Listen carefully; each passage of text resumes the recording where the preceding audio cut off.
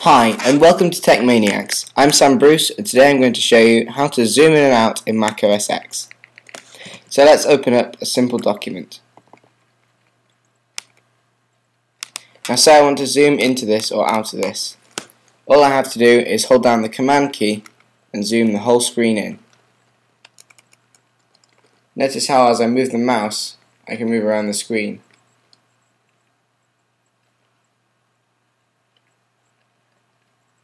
This is really for universal access for people hard of sight.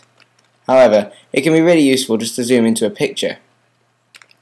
If you want to turn this on or off, you can go to the Apple menu, System Preferences, Universal Access, and then Zoom. You can turn it on or off.